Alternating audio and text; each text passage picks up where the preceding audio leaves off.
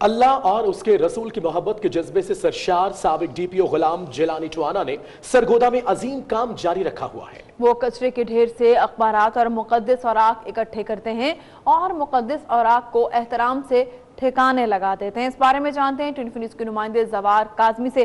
زوار آگاہ کیجیے گا۔ بالکل، جیسے جیسے انسان دنیاوی طور پر اپنی بلندی کی طرف جاتا ہے، اڑان جیسے ہی بلند ہوتی ہے تو دنیاوی فطری عمل ہے کہ زمین کی طرف نگاہیں کم ہی پڑتی ہیں۔ میرے ساتھ موجود ہے اس وقت محترم SSP ریٹائر گulaam جیلانی ٹوانا۔ ان سے بات کرتے ہیں، یہ کیا کہیں گے اس بارے میں؟ جی بسم اللہ الرحمن الرحیم، نحمدہ و نصلی علی رسول الکریم، اما بعد۔ پہلے تو میں آپ کا اور آپ کے چینل کا نہایت مشکور ہوں کہ شاہ صاحب آپ زحمت آپ نے لی، اس وقت تشریف لائے میرے پاس۔ یہ جو مقدس اوراق ہیں جن کا تقدس ہے تو وہ ہمارے دلوں میں بھی ہو اور ہمارے عمل میں بھی ہو۔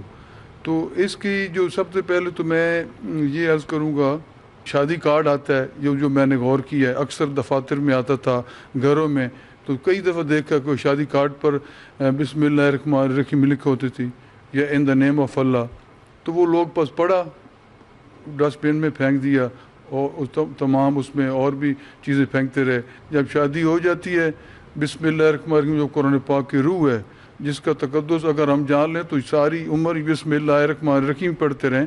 جی بالکل، آپ نے دیکھا ریٹائر SSP غلام جیلانی ٹوانا صاحب کا کہنا یہ تھا کہ انسان کا سٹیٹس جتنا بھی اونچا ہو جائے لیکن اللہ اور اس سے جو اس کا رشتہ ہے وہ کبھی بھی ٹوٹ نہیں سکتا، اور یہ رشتہ بحال اسی وقت رہ سکتا ہے جب آپ اللہ تعالیٰ کے نام کا تقدس پامال نہ ہوں۔ بالکل، یقیناً یہ ایک بہترین عمل ہے زوار، بہت